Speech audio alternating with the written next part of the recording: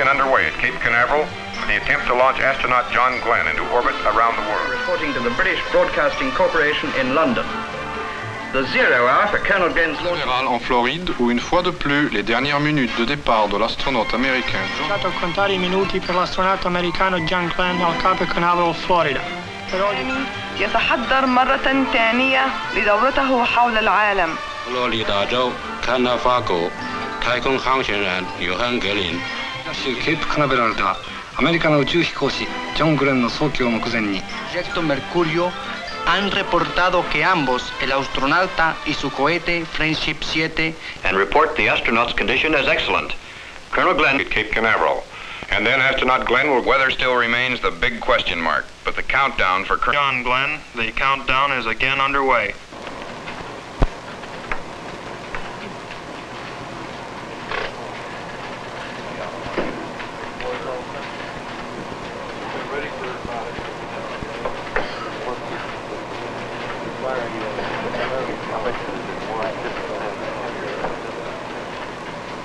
With the entire world as our witness, the countdown begins at Cape Canaveral, Florida, for one of man's greatest adventures. It begins here with these men, for they are the launch team. And from now until the instant of flight, the fate of today's mission rests principally upon their skills and judgments. The countdown is their master plan, and they proceed through its ritual with unhurried deliberation. Its pages contain the timetable of order they must follow to awaken a giant machine, to test its readiness, and to prime it for the one supreme moment for which it was created. ISO now, meter reads 19 volts. 12 volt standby on, now meter reads 11.5. 6 volt isolated. Minute after minute, page upon page, the count continues. And in the night beyond this blockhouse, a modified Air Force Atlas rocket now hums with restless energy beneath a Mercury spacecraft as these men usher it toward its final minutes on Earth. Today is February 20th, 1962. And today, if all goes well, the men here will launch an American astronaut into orbit around the world in a spacecraft which he has named Friendship 7.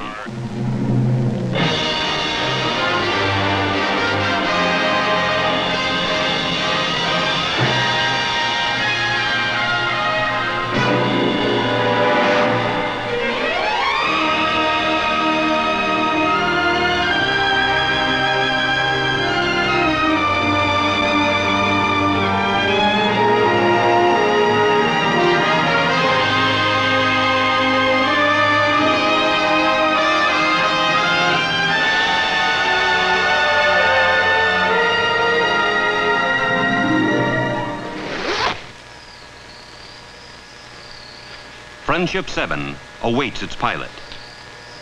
And the pilot has waited 3 years for this day. 3 long, arduous years of study, of training, of waiting. And now he's ready. His name is John Glenn.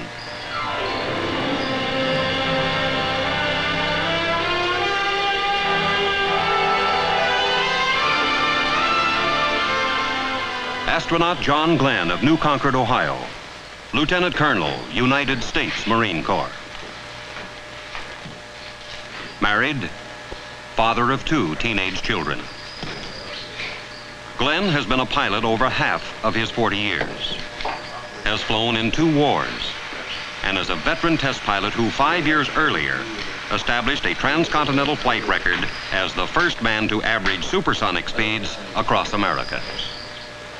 He volunteered for spaceflight, is one of 7 astronauts selected for Project Mercury, the man in space program directed by the National Aeronautics and Space Administration.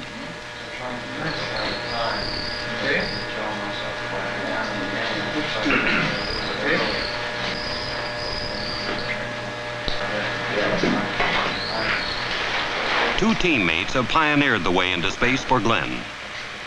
Astronauts Alan Shepard and Virgil Grissom tested the Mercury spacecraft on trailblazing suborbital missions, proving the equipment, and pushing the program to the threshold of orbital flight. And now, it's Glenn's turn. Ready for pressurization? Now to Glenn falls the challenge of man's next advance into space, for he has been chosen to cross the threshold gained by Shepard and Grissom and to orbit the world. So the countdown continues for John Glenn. And it continues beyond this room for Friendship 7. And it continues this moment around the world.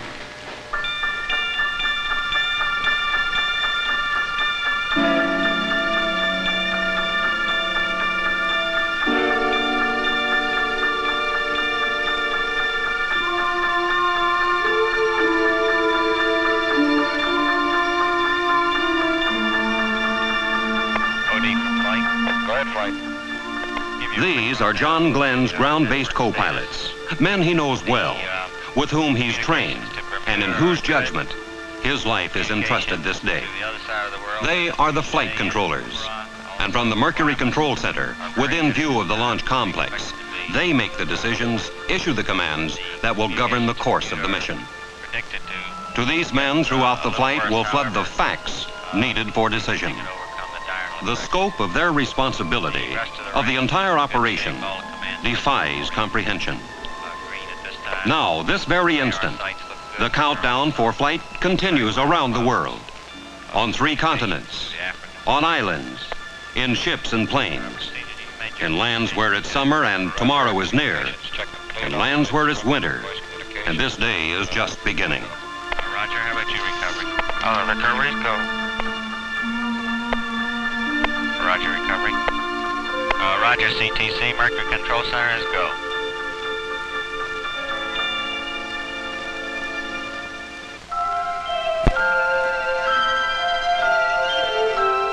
Northeast of Cape Canaveral, 1,000 miles into the Atlantic, dawn's early light spills over the British Crown colony of Bermuda, and Station 2 in the Mercury network proceeds with the countdown. The tracking and telemetry stations, 18 in all, form an avenue of electronic checkpoints around the world to monitor and communicate with Friendship 7 as it passes overhead.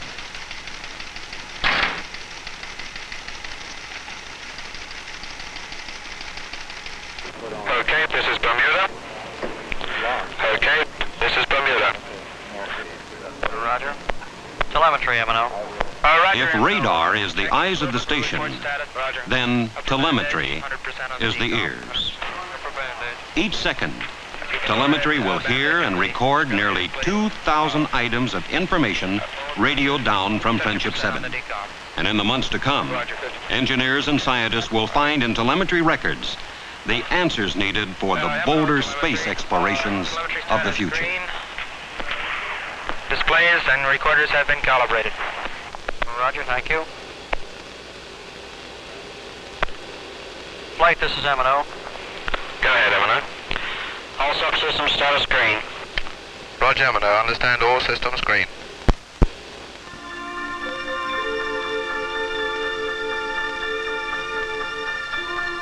Latitude, 5 degrees north. Longitude, 10 degrees west. A spot in the Atlantic Ocean off the coast of Africa. And Station 3, the Rose Knot, waits under the late morning sun for John Glenn. Operating out of Trinidad, Rose Knot will communicate with Friendship 7 and monitor its journey as it streaks across the empty ocean and out over Africa.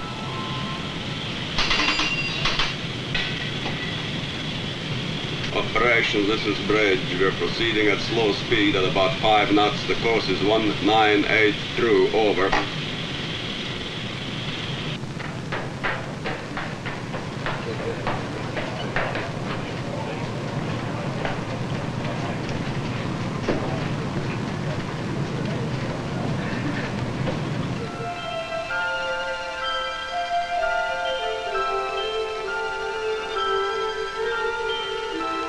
Beyond the Mercury station on Gran Canaria Island, in the Spanish archipelago off of the African coast, it's midday at Station 5 in Kano, Nigeria, deep in the continent of Africa.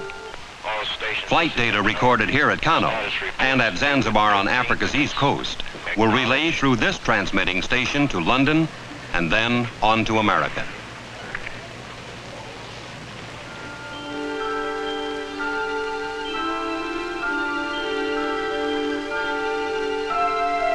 Far to the southeast of Kano, beyond the Zanzibar station, the ship's bell of the coastal sentry tolls the twilight of day in the emptiness of the Indian Ocean.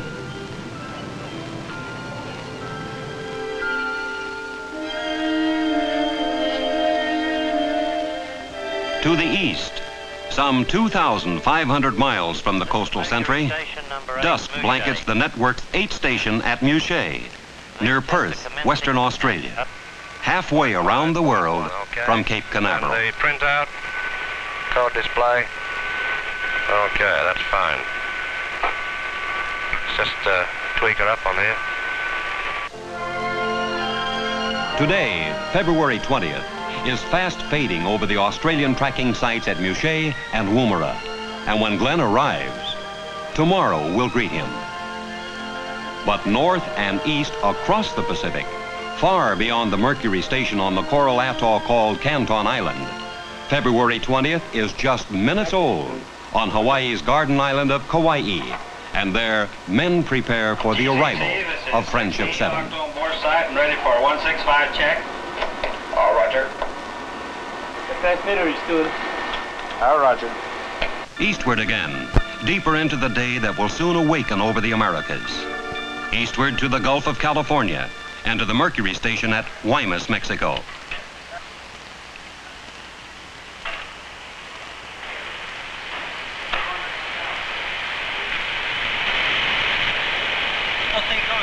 Real good, just waiting for liftoff.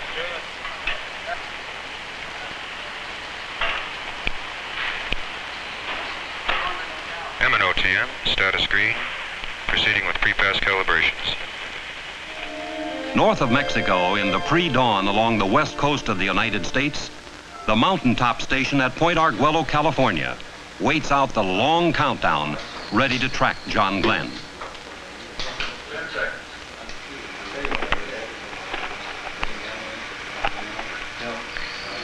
Roger, Ag 8. What is the present count? Roger. Southeast now, to the farmlands of Texas, where the station at Corpus Christi continues its preparations for flight. Guaymas, Cal in Texas, please. Affirmative. Roger. All systems, would you please commence pre-flight calibrations at this time since the countdown is progressing normally? Advise me when you have completed them. Far to the north and east of Corpus Christi beats the heart of the worldwide Mercury network, the computing and communication center that bonds it into a working entity. This is the Goddard Space Flight Center in Greenbelt, Maryland. Through here funnels the voice and teletype communications that link the global stations to Mercury control. The computers enable men to reach judgments within the flashes of time allowed for control of a spacecraft that moves faster than a brain can react. Throughout the flight, the computers will generate recommendations on whether the mission should continue or be aborted. They will determine locations of the spacecraft, the time it should begin re-entry, the point at which it will land. And the most vital of these findings will be transmitted instantaneously to Cape Canaveral.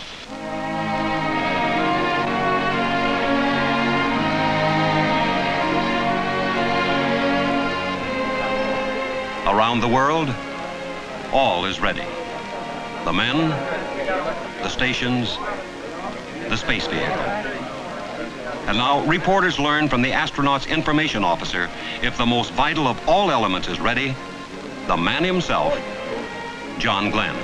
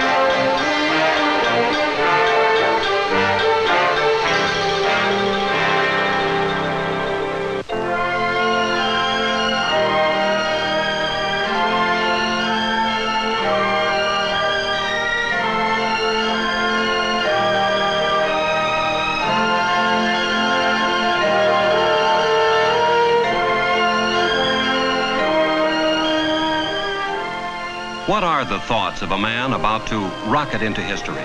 Glenn is the astronaut, the man who will challenge space. But he is just one member of an international scientific endeavor that requires the genius and skills of some 40,000 other men and women scattered throughout the world. From the engineers and technicians who produce the space vehicle to the crews now preparing to launch it. From the tracking experts who will chart his voyage around the globe to the sailors now waiting at sea to recover him.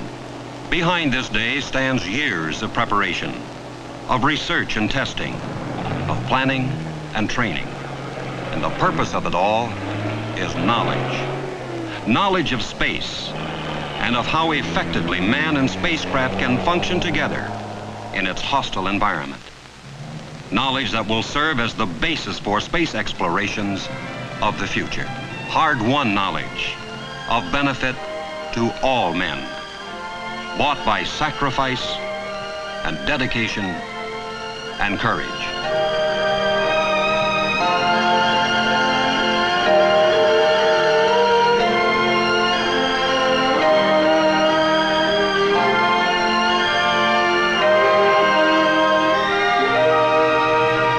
Now, just a handful of minutes remain until the spacecraft crew on the service tower call for the pilot of Friendship 7.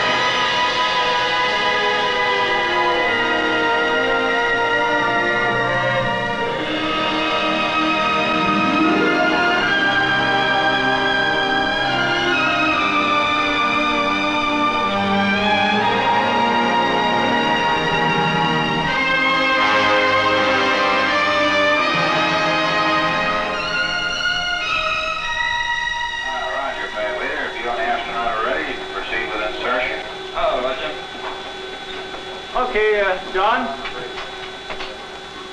Go, ready.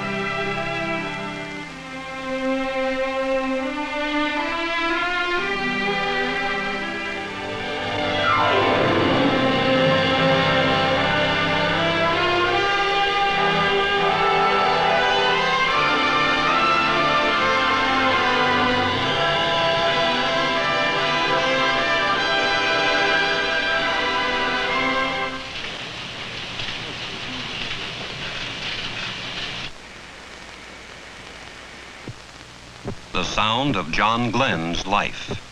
His heartbeat, you hear, will flow from Friendship 7 throughout the flight, informing those on the ground how well he endures the trials ahead. Into the soft light of this Florida dawn emerges Friendship 7, making its debut to the day of its destiny.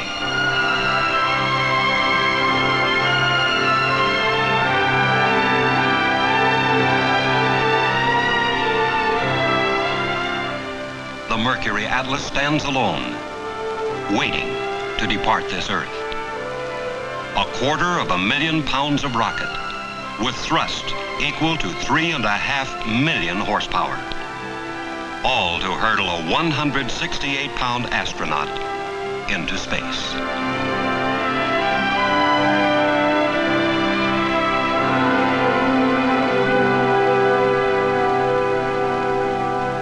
All stations. Gantry is in launch position. AMR, CNS band beacons are on. Start interrogation in 1 minute. The countdown sweeps closer to the moment of flight, and recovery teams here at the Cape and around the world ready themselves to aid the astronaut. Above all else, John Glenn's safety is paramount, the dictating factor in all planning. Never in all of history have so many people shared, without censorship, an adventure of such magnitude. Through all news media in all languages, all the peoples of the world are witness to this exploration of space, to its success or failure.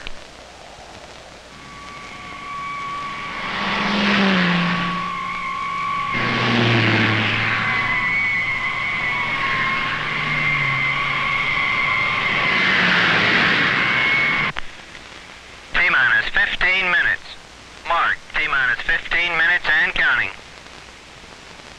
There will be no smoking and a blockhouse until further notice. Okay, this is Bermuda. Go ahead. We just logged on our computer. Stand by for an estimate. Roger. Standing by, Bermuda. Estimate 5 minutes, okay? 5 minutes. You want us to continue to count? I suggest you take it down to T-minus 7. We may have it by then. Roger.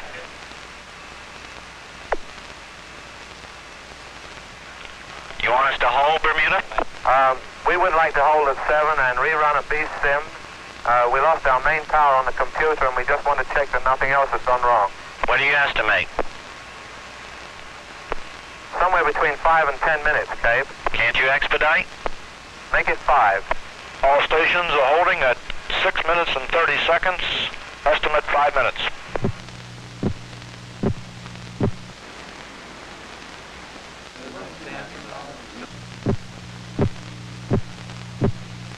We just got to go.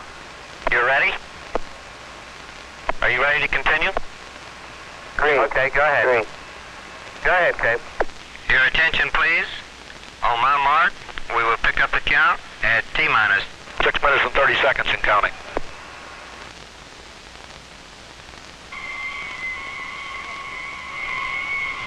The time nears, and soon, this Earth path indicator in the capsule will begin showing John Glenn his changing positions above the world.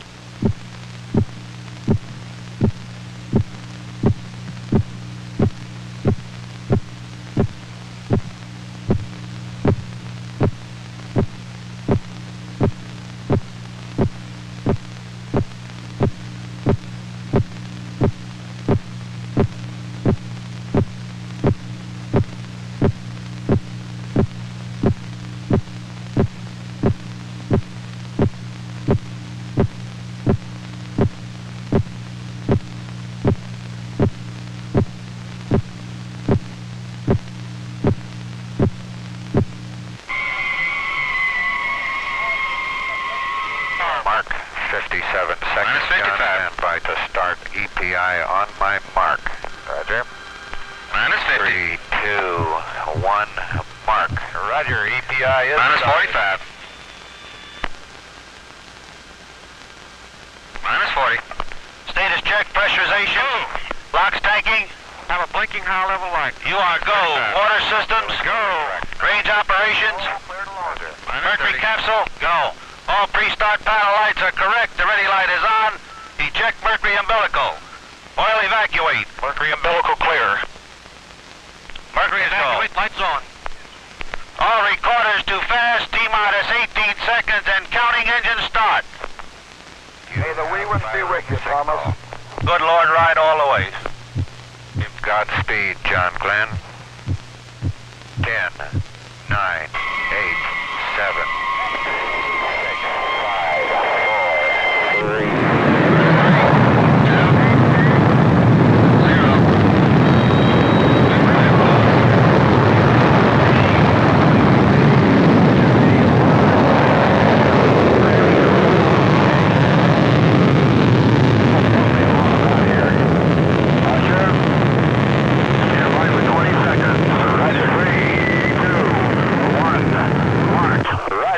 Clock is started.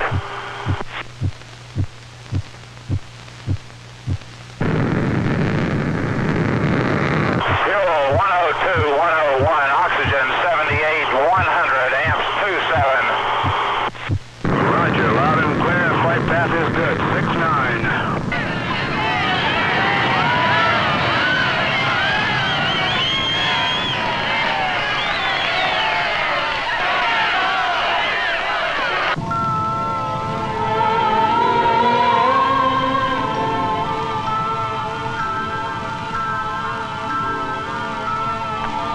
Seconds. 65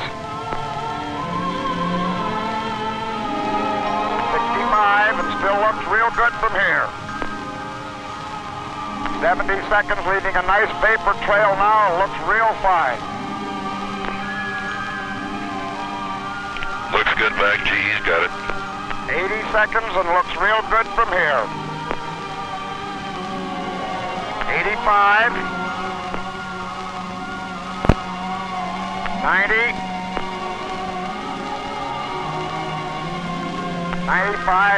Flame powder is bellowing out now. Being loud and clear. I am go. Our capsule is in good shape.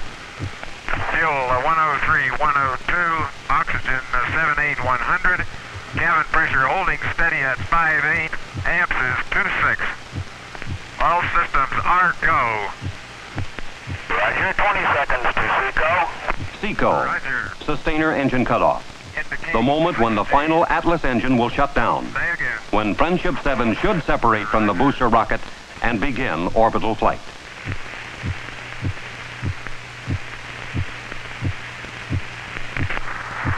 SECO. Lots of grades fired. Okay. Roger, 0J, and I feel fine. Capsule is turning around. Oh, that view is tremendous.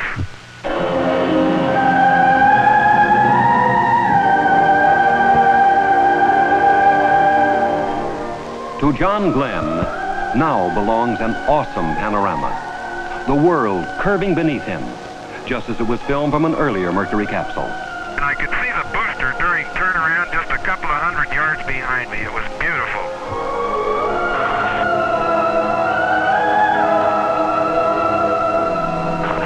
Roger, 7. You have a go. At least 7 orbits. Roger. Understand go for at least 7 orbits. The Friendship 7 can see clear back a big cloud pattern way back across toward the Cape. Beautiful sight.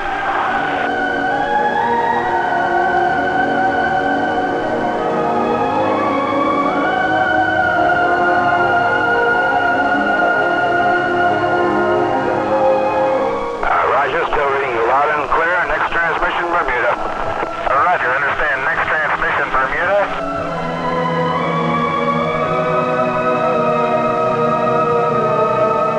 Friendship 7, Bermuda has you. Roger, Bermuda, stand by. This is Friendship 7, fuel 103, 101, oxygen 78, 100. This is very comfortable at 0G. I have nothing but very fine feeling. It just feels very normal and very good. Roger, Friendship 7. How does he look, Bermuda? Looks real good, Cape. Surgeon reports everything okay, all systems okay. Good voice contact both ways. Roger. Friendship 7, anything to report on control system checks? Not yet. Everything appears to be going okay. I'm now on the yaw part of the check. Going off right on schedule. Very good, very good. So far is excellent. Very good. No problems at all so far on control. Roger. Friendship 7, that's Bermuda. You're cutting out on UHF. If you read, go to HF. Roger, going. Friendship 7, Bermuda Capcom on HF. Friendship 7, Friendship 7. Friendship 7, I read you very weak. Give me your status on control system check, please. Friendship 7, clear Capcom. Read you. This is Friendship 7. Horizon is a brilliant blue. There, I have the mainland in sight at present time coming up on the scope. I have a beautiful view of the African coast, both in the scope and out the window. Out the window is by far the best view. Part of the Canaries was hidden by clouds. I can see dust storms down there blowing across the desert. A lot of dust. It's difficult to see the ground in some areas. Over. Friendship 7, you are stating.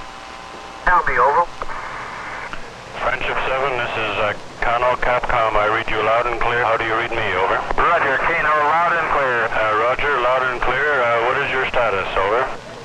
This is Friendship 7. My status is excellent. I feel fine. Over. Roger, I monitored part of your transmission over Canary and heard your comments on the weather over Africa. We've had dusty weather here, and as far as we can see, a lot of this part of Africa is covered with dust. So just exactly the way it looks from up here, too. Roger, will you give us status report? Over. Roger, this is Friendship 7, fuel 9098, oxygen 78, 100, cabin pressure holding 5.6 at present time, and preparing to take Xylo still at present time. Roger, do you want to stand by for retro sequence time, area 1, Charlie?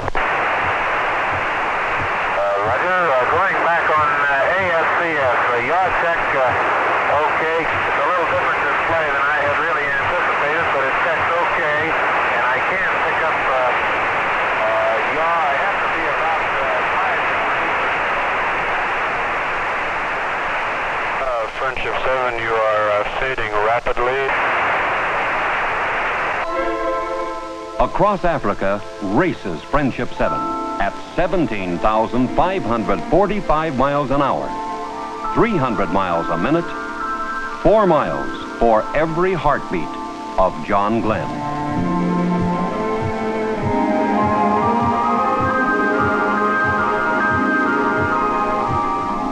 Friendship 7 streaks through the night of tomorrow and races toward the dawn of yesterday.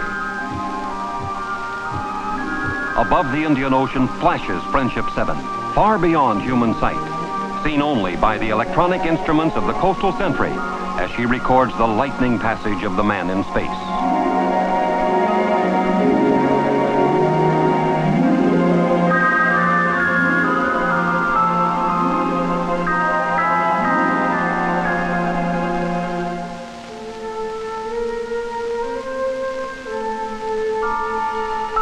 For John Glenn, the familiar time references of Earth no longer apply, for he journeys around our world in just 88 minutes, outracing the sun that needs 24 hours to circle the same globe.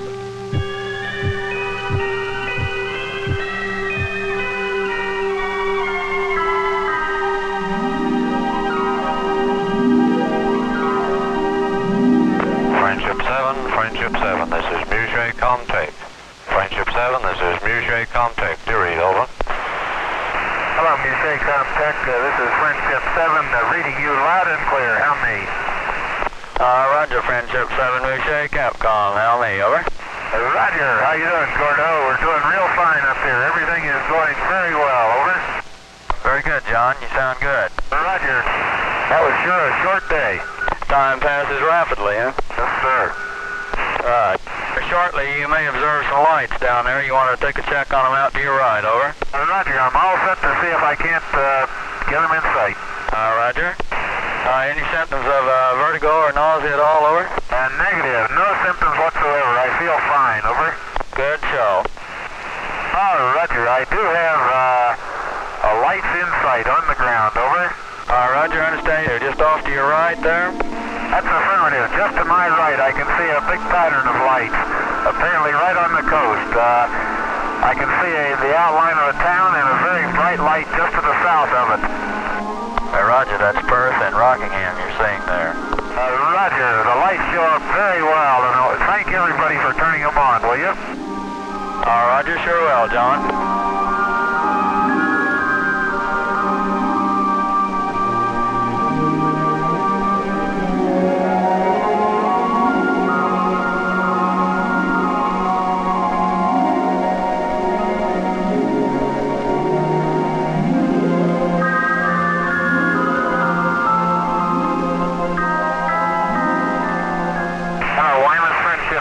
UHF, do you receive, over?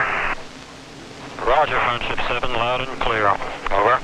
Roger, this is Friendship 7, loud and clear with you also. Are we still go from control center, over? Roger, we're still go. Roger, Friendship 7, all systems are go in the capsule. Friendship 7, Grimus, if you have a chance, could you give us a blood pressure check? Over. Roger, Friendship 7, we'll give blood pressure check. I still have some of these particles that I cannot identify coming around the capsule occasionally, over. Roger, how big are these particles? Over. Very small. I would indicate they're of the order of a 1/16 of an inch or smaller. They drift by the window, and I can see them against a dark sky. Just at sunrise, there were literally thousands of them. They looked like just a myriad of stars, over.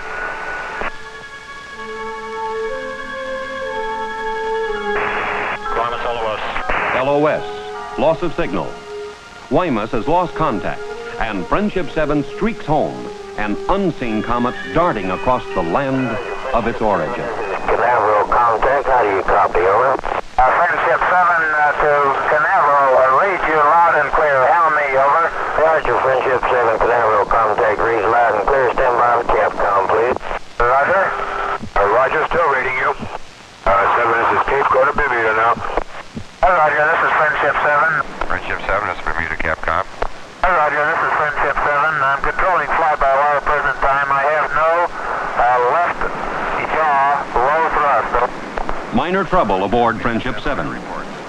A malfunction in the automatic control system was causing the spacecraft to yaw in skid-like fashion, away from its proper flight attitude. But Glenn is overriding the faulty system and now manually controls Friendship 7 on fly-by-wire, directing its movements by hand control, much like a pilot flies a plane. On fly-by-wire at present time. Understand? Friendship 7, this is Kano Capcom standing by. Hello, Kano. Friendship 7, we have telemetry solid and check all your systems out okay. We'll remind you to start pre-dark side checklist as soon as you lose contact with us. Roger, Friendship 7. Friendship 7, Friendship 7, this is Muget contact. Friendship 7, this is Muget contact. Do read, over. Okay, this is Friendship 7 to me. Roger, Friendship 7, Muget Capcom. Will you confirm that your landing bag switch is in the off position, over? That is affirmative. Landing bag switch is in the center off position. Roger, you haven't had any banging noises or anything of this type at higher rates? Negative.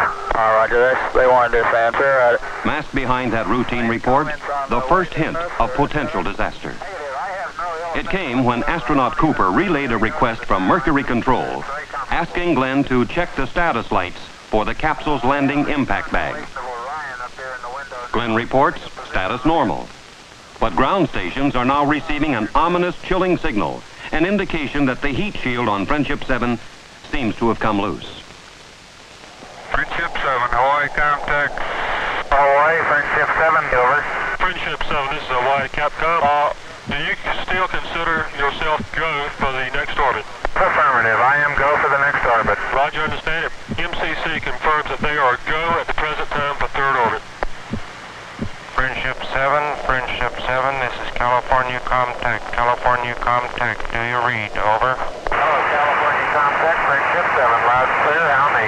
Roger, Friendship 7, this is California Capcom. Where's your loud and clear, John? Roger, receiving you much better now, Wally. Very good. John, the Aeromeds are real happy with you. You look real good up there. All right, fine. Glad everything's working out. I feel real good, Wally. No problems at all. Good show. We're real pleased to let you goodbye this time. We'll see you next time around. This is Mercury Control. We now have a contact with our Guaymas, Mexico station and with the Corpus Christi, Texas tracking station. The Friendship 7 spacecraft is now committed to its third orbit. This is Mercury Control. In Mercury Control at Cape Canaveral, a decision must be made, and soon. The signal pulsing down from Friendship 7 indicates still that the heat shield is loose. Could the signal be erroneous? There is no way to tell. But if it's true, then John Glenn could perish in a searing inferno when he plunges back into the atmosphere. The retro rockets that slow the spacecraft and head it back toward Earth are strapped over the shield. If they were left on after retro fire, instead of being jettisoned as in normal re-entry, then their straps might hold the shield in place before they burn off. They might possibly save Glenn from the 3,000 degrees of re-entry heat until he's deep enough into the atmosphere for its force to hold the shield in place. But the decision must be made soon. Even now, Glenn is streaking toward the United States, and he must begin the retro sequence 300 miles west of California if he's to land in the planned recovery area 700 miles south and east of Florida. We'll give you the countdown for retro sequence time, John. You're looking good. Roger, we only have 50 seconds to retrograde, over. That's a firm. I'll give you a mark, 45 mark. California, this is Cape Flight. Go ahead, Cape Flight. We'd like to leave the package on at least through Texas. So tell him to keep his retro jettison switch off. John, leave your retro pack on through your pass over Texas. 20 seconds. Roger.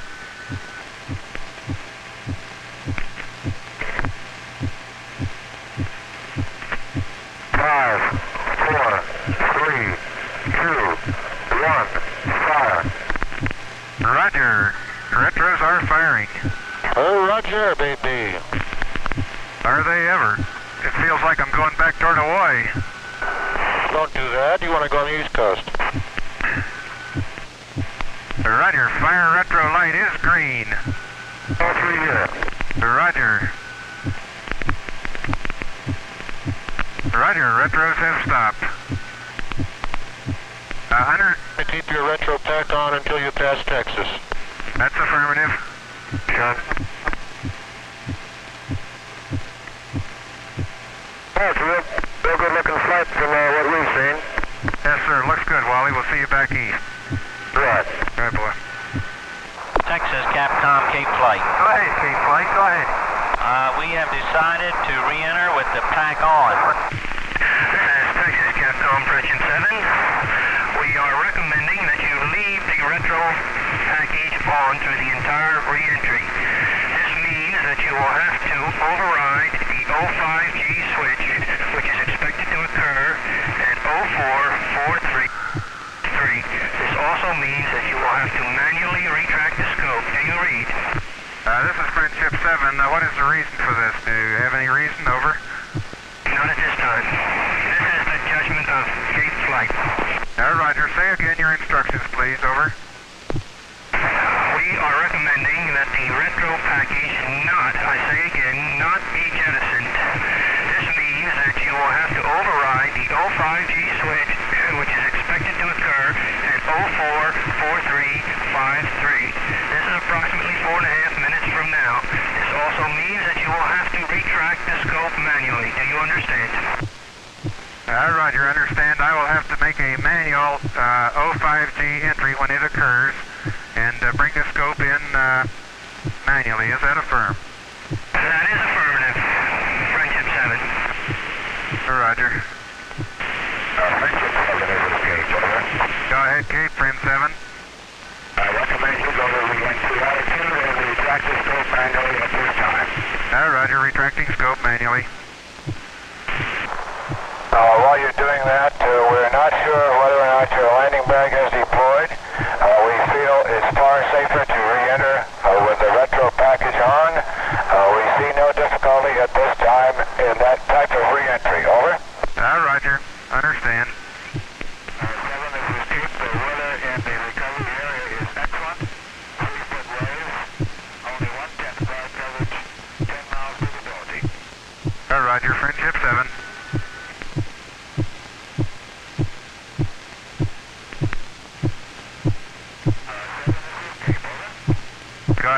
by your ground, you're going out. We recommend that you...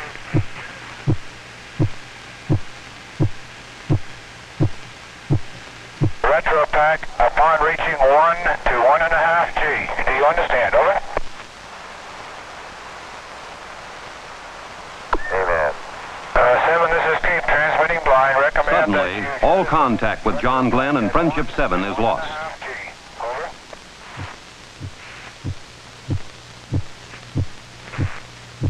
This is Friendship 7. I think the pack just let go. Friendship 7, this is Cape. Do you read? This is Friendship 7, a real fireball outside. 7, this is Cape. Transmitting blind. Hello, Cape, Friendship 7, over. 7, this is Cape. Do you read? Over. The furnace-like heat of re-entry has created a barrier of ionization around Friendship 7, halting all voice communication.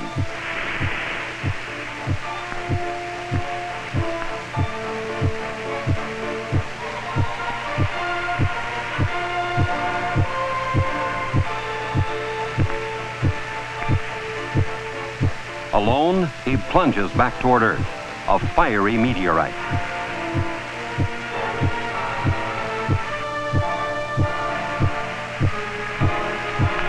Okay, Friendship 7, over. Friendship 7, this is Cape. Do you read? Over. Hello, Cape, Friendship 7, do you receive? Over. The thickening atmosphere breaks his descent, slowing Friendship 7 from 17,500 miles an hour to 1,300 miles an hour in slightly over 3 minutes. And the forces of gravity slam against John Glenn until he weighs 8 times his normal weight.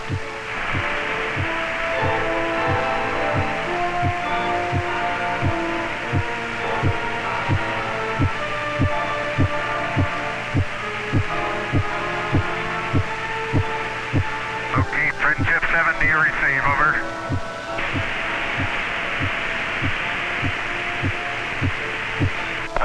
This is Cape transmitting blind. Your IP is within 1 mile of the uprange destroyer. Voice call is Steelhead. Steelhead is the code name for the destroyer Noah, waiting to recover Friendship 7. But John Glenn cannot hear the message. Right around 4:43 flight. It was about on time. Keep talking, Al. Friendship 7, this is Cape. Over. Friendship 7, this is Cape. How do you read? Over. All right, you're reading you loud and clear. How you doing?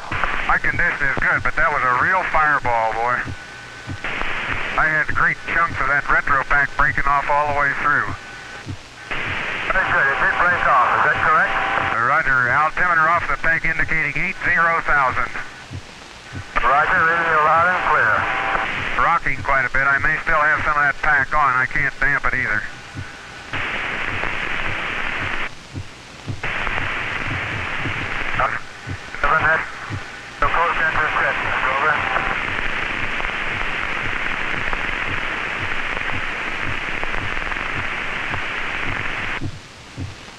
Friendship 7 going to drogue early. It's a rocky first side. Drogue came out. Drogue is out. Roger, drogue came out at 30,000 in about a 90-degree yaw. Roger, is the drogue holding off? Roger, drogue looks good. Roger. Scope did not come out. Checklist. Roger, pumping the scope out. That's over. Say again.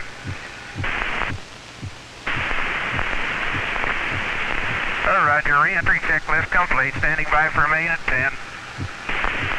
Roger.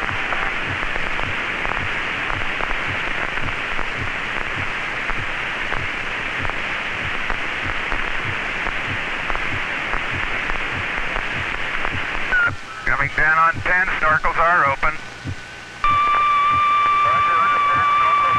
Roger. Main chute is on green. Chute is out in race condition at 10,800 feet and beautiful chute. Chute looks good. On O2 emergency and the chute looks very good. Rate of descent has gone to about 4.2 feet per second. The chute looks very good.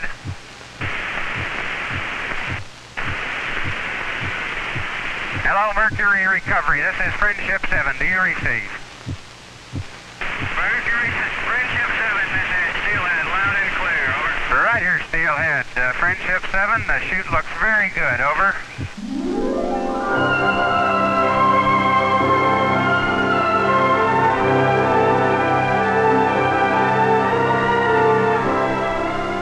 Home is the Voyager. Behind, a journey of 81,000 miles through 3 days and 3 nights in just 4 hours and 56 minutes. At 3:04 p.m. Eastern Standard Time, Friendship 7 comes to rest aboard the United States destroyer Noah, and John Glenn returns to the people of Earth. A change of clothes, a breath of cool air, a short debriefing. Then, Glenn leaves the Noah, heading for the aircraft carrier Randolph, under the golden splendor of his 4th sunset of the day.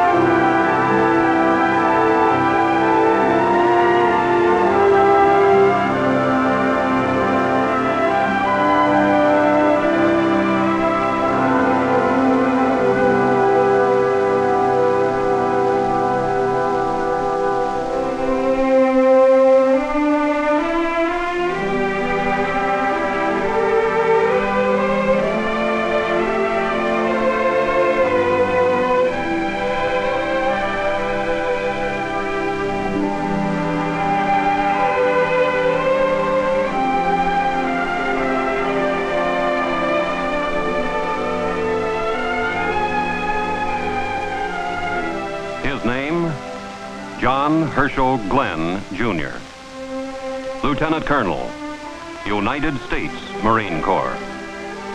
Married, father of 2 teenage children. Today, John Glenn and the Mercury team challenged space, and they won.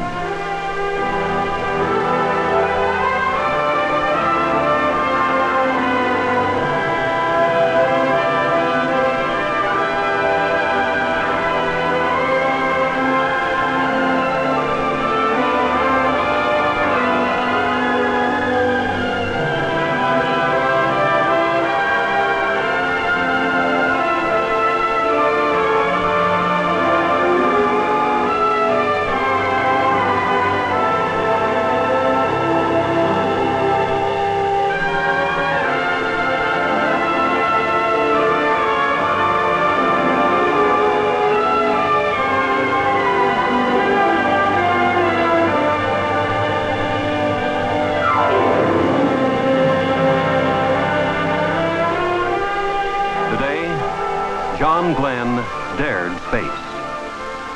Other brave men will follow tomorrow, and in the tomorrows after that. Each step more bold as we reach out to explore the universe around us.